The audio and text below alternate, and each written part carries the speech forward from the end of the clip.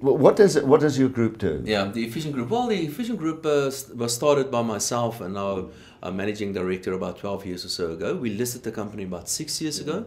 So it's a listed financial services company. So we do everything to do with money. So if you need any advice about investments, about insurance, even about your will, we do everything that's got a rand sign or even a dollar sign in front of it, except taking deposits. So we're not a bank. But apart from being a bank, anything to do in a financial services industry, that's what we are involved in. In a way, I'm going to sideline Victor here now. You can stand on the touchline there for a minute.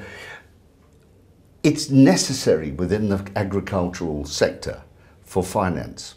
Now, here's one I'm going to throw at you, which is a deep-rooted problem that exists in the agricultural sector. There are black aspirant farmers. Because they don't own the land, they can't get finance and they can't compete with white farming community. White farming community farms are getting bigger. They have to, all over the world. Nothing wrong with that. But we need to bring into the market. But the banks and financial institutions are extremely reluctant to enter the market. Yet here you are today. I think there are two issues to that question. The first one is that what is happening to agriculture, not only in South Africa but globally. And agriculture traditionally has been categorized as a so-called primary industry, agriculture and mining. That is really quite artificial, and that's not really applicable anymore, because there's no space for a farmer anywhere in the world anymore. You must be an entrepreneur, and that means you have to have a grip on things like IT and genetics. And this is a highly sophisticated business to being in the farming industry. So the guys that are left today in the agricultural industry in South Africa are really, really good. Let's call them farmers, but they're excellent businessmen. There are a number of important aspects to running a good economy. Now, I'm the economist, and I look at these and I compare different countries to each other. And as far as I'm concerned, there's one single value that is of critical importance, and that is private property rights. And with private property rights, I really mean the very broad definition thereof. That means that I've got the right over a property, material or immaterial, but I also have the right over my own rights, like my right to move around, my right to sell my labor at whatever price I want to sell it.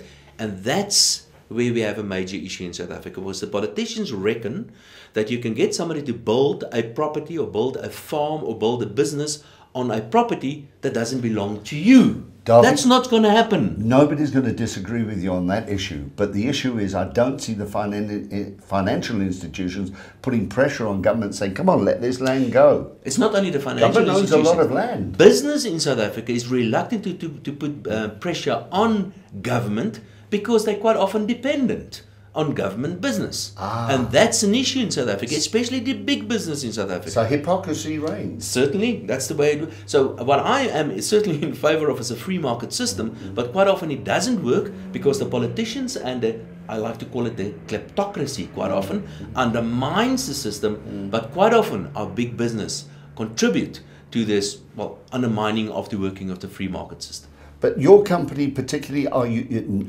obviously I can see you're very aware of this situation. Are you looking at ways of entering into that black aspirant marketplace? Well, without a doubt. We are financial advisors, amongst others. We're trying to get black financial advisors to join our company. We can't get them. There are so few black financial advisors, and the reason, and this goes down to this is actually the root of many problems in South Africa. We do not have the skills, and we do not have the skills because the education system in South Africa is inferior. And the education system in South Africa is not inferior because of a lack of money; it's inferior because of bad management. South Africa's education system compares terribly with many other countries in the world, and it's not because of a lack of money. It goes back to political leadership. Is this where Victor Matfield's going?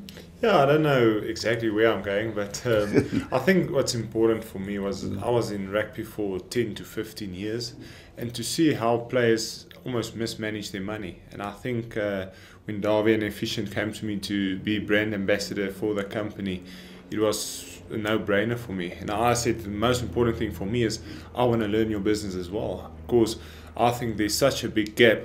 If you talked about black farmers, we've talked about black players, even players that don't have parents that can really put them in a direction what to do with their money, because they're earning at 21 years old, 22 years old, they're earning money that guys that normally when they're 40 earn that type of money. What do you do with your money? Where do you place it? How do you plan for one day when you want to retire? And I think when they asked me, it was a no-brainer to come and join them and learn their business as well.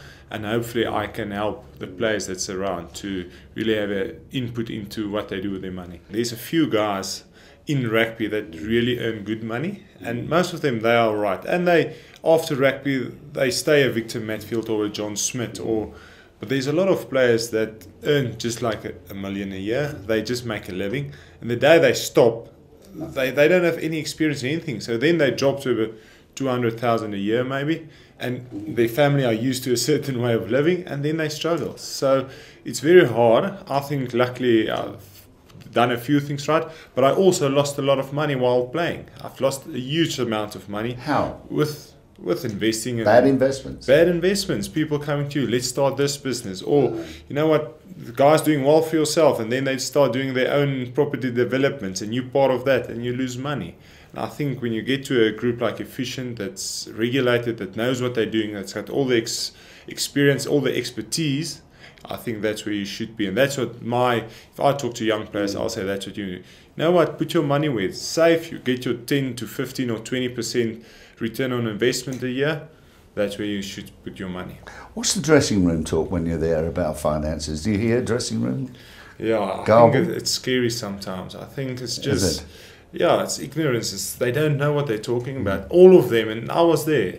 You want to get involved in a business that's going to double your money within 2 years, and that doesn't happen. It just doesn't happen. So rather go somewhere where you're not involved. You can't be involved because you're too busy with rugby, and make sure you get people that know what they're doing to invest your money. As a sportsman, wouldn't you say that playing rugby without training is like having money without knowing what to do with it? I think it's very much the same. You need expertise. You need guys that's been in that position, that's been there before, that made mistakes, that no, I can't do that again. And that's why you need people that's got the expertise. How did you really find each other? Who went to who first?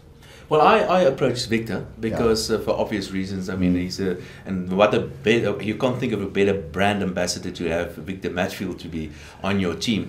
But there are synergies that quite often people would say, rugby play in a financial services company doesn't make sense. It's spinning in my mind. I'm still trying to come to first of all, Victor is going through we've got a program for Victor now. He's a very, very sharp guy. Let me tell you this. This morning we spoke about the yield curve, for instance, and I explained to him the working of the yield curve. But what really attracted me about Victor is that he's a leader of a team. He's got a game plan. He's got certain players in his team and they're responsible for certain things in his team. And that's what we do at the Efficient Group as well. And I was actually amazed to see that a company like a financial services company like what we have, and the Blue Bulls team or the Springbok rugby team, for instance, in a way it's the same thing.